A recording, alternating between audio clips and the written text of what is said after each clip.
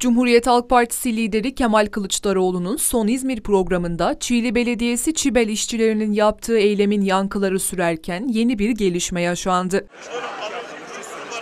Savunmaları alıp görüntüleri inceleyen Cumhuriyet Halk Partisi ÇİİLİ İlçe Başkanlığı, eylem ve yaşanan arbedeye karışan 40 parti üyesini kesin ihraç istemiyle il başkanlığına sevk etti.